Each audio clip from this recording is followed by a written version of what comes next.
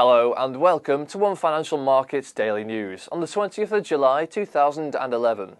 The price of gold eased slightly yesterday after hitting record highs on the Monday, as debt worries on both sides of the Atlantic intensified. With fear sweeping the financial markets, investors continue to favour the safe metal as concern turns to the worry over a Greek default and how that will affect the financial health of other Eurozone countries.